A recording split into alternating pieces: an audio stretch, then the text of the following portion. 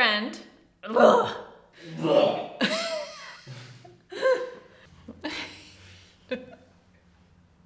Sup? Hey, friend. Hey, friend. Go. Hey friend. In this supply video, I am going to be talking all about my favorite paint, which is Winsor Newton Professional Level. I have 12 colors that I use on the reg, which are in this palette here. I only use this palette really. This is just for pretties. But I've had this palette since basically day one of me painting. Not day one, but around day one of me painting in watercolor. And so there's some colors in here that I don't use anymore, like a couple of greens. I have the same yellow in 3 different dishes. I don't use that color. So there's a couple colors in here in addition to the 12 that I use that will be linked below. So if you're like, there's more than 12 colors in her palette, I don't use them anymore. But I've honed in the ones that I really, really love. I love mixing them and coming up with new colors, as you can see in my palette. And the fun thing about watercolor is, whoops, that was still a little bit wet. But the fun thing about watercolor is if you mix up a color and you're mixing well and it dries and you decide you want to paint with it again like a few hours later or the next day, you can add a little wetness here and revive the color and you can still use it. That's brilliant and amazing and very economical of watercolor to do that. So I love working in watercolor. I love Winsor Newton's pigments to the moon and back. They're incredibly rich and bold and vibrant and juicy.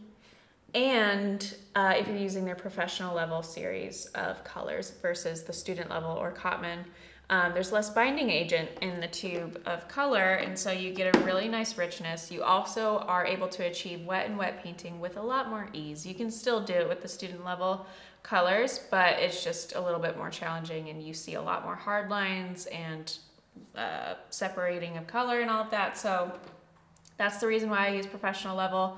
I know a lot of watercolorists out there who are incredibly talented and amazing use student level as well. So it's really just all about your particular style and taste as an artist. So make sure to try out a few different types and brands if you want to. But this is what I use on the daily. I really don't go beyond these 12 colors. I have in the past and I just found what I like and I'm sticking to it. So the 12 colors will be linked below. But I'm just gonna go through each of them and show you kind of the range that you get with these types of paints in this series and with professional level. You don't just get one color and one shade. You get a really wide range and depth of value within one color. And so for example, I'm going to roll my brush around on Opera Rose. This is one of my favorite colors by Winsor Newton. It's like a bright neon pink.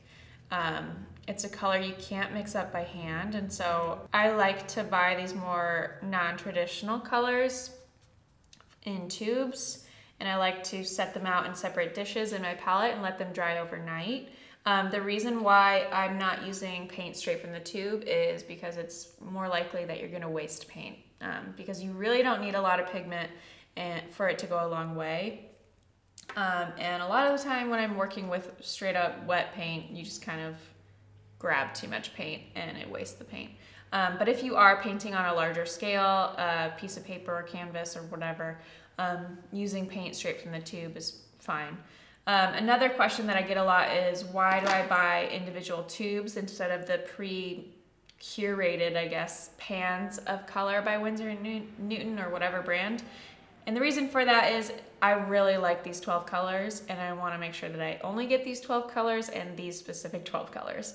And those pre-made sets of pans usually have other colors in there that I would never use, or they don't have all the colors that I want. And so that's why I use just buying the separate tubes, squeezing them out into an individual dish, and I let them dry overnight. So I'm working with really saturated pure pigment that's been dried so I don't waste it.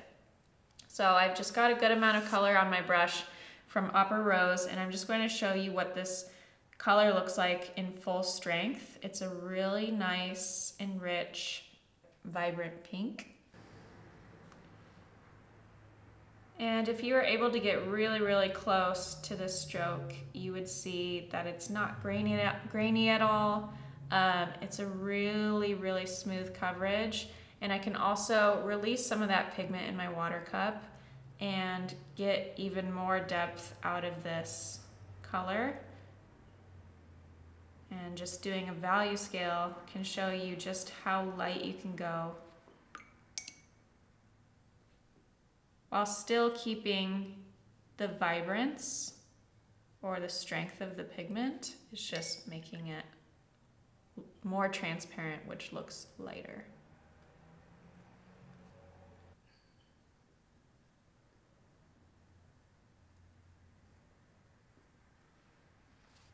So as you can see, we've got a full range of values within one tube of paint.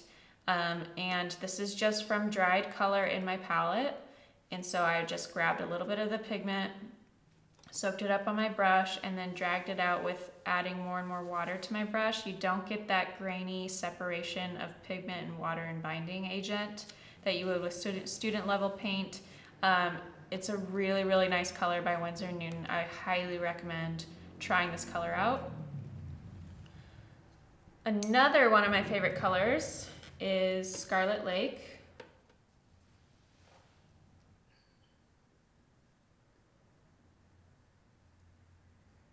It's kind of like an orangey red color. So instead of your more traditional red, like fire engine red or cherry red, it is a really nice, almost corally red color, which I love for painting florals. And again, with this color, you get a lot of depth with it and a lot more than just a dark red and a light red. You can, with any color really, out of this professional level Winsor & Newton, you can get a lot of depth and range with one color because they're so good.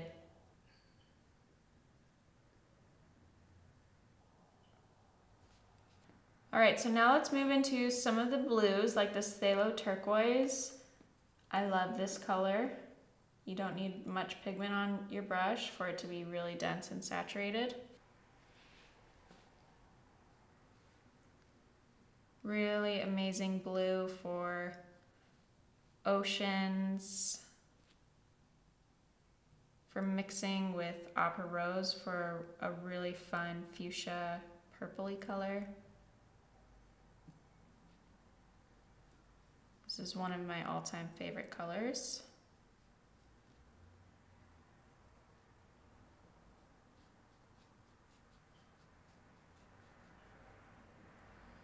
Brilliant. And then cobalt blue. This is a dope color, super unique and fun to mix with other colors. I love using this color similar to this one with pink and showing those colors mixed together, which I'll do right after this. And they stay mixed really well. That's another thing with certain colors from certain brands. They just don't, they're not strong enough to stay mixed with certain colors. And that's just normal and it happens with some pigments. But this cobalt holds really well when it's mixed with other colors. The last color I'm going to show you is Prussian blue. This is my all-time favorite color from Winsor & Newton. All of these are amazing colors, all 12 of them, but I'm just going to show you these 5 and then I'm going to show you how they mix together as well. All right, Prussian blue can be a really dark, when you have enough pigment on your brush for full strength, can be a really dark, like midnight blue. And it just has a really nice range of values the more transparent it gets.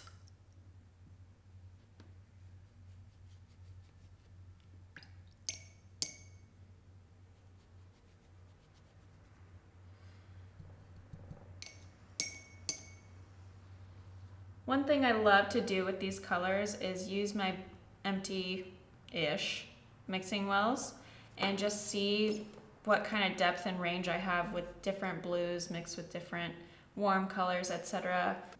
Let's say you wanted more muted colors, but you didn't want to just dull it by adding black or mute it by adding black.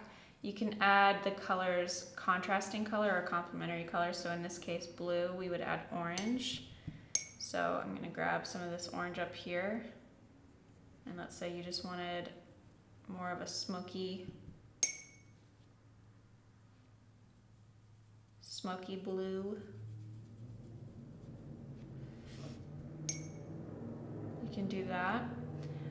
But one thing I want to show you is how this Opera Rose looks when mixed with some of these blues, like Cobalt. That's a fun purple.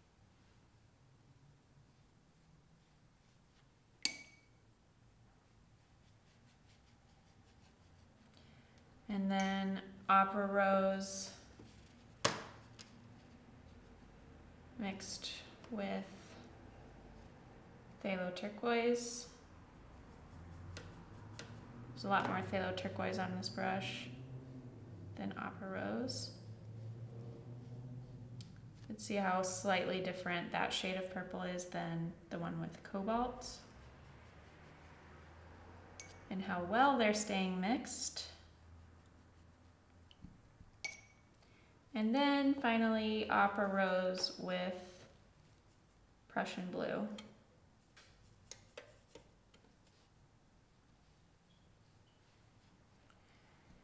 Really rich purples, vibrant purples with slightly different hues.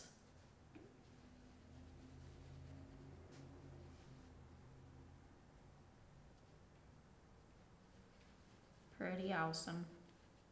Oops, I grabbed the wrong one.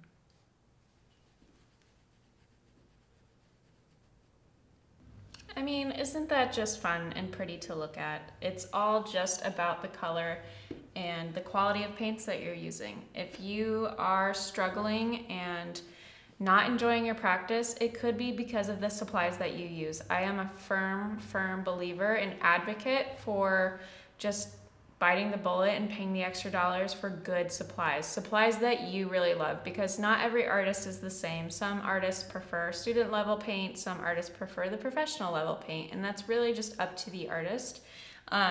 But for me, I love to see the results that I get from these really amazing, vibrant colors, the depth that I have and the range that I have with how transparent they can get because of how rich and high quality they are. And also how they stay mixed and they don't separate. Some colors do still separate, but you just have to be patient with it. But it's unmatched. I love these colors. And even when you get into wet and wet painting, you're gonna see blending and diffusing of color that just doesn't happen with student level or cheaper quality supplies. So I highly recommend these colors. I highly recommend this brand. All of the links to all the colors that I use are linked below. So make sure you check them out. And if you've worked with these colors before, I would love to hear your thoughts. I would love to connect with you on other lovers of Winsor & Newton high quality professional level paints as well. And if you use a different brand, I would love to hear why and what you use, and maybe I'll check it out. Make sure you check out our other supply videos on brushes and paper. They're all there for you, so that if you're new to watercolor or you're wanting to just try some new supplies out in watercolor, you can check out my videos on them, and stay tuned for more tutorials and fun videos very soon.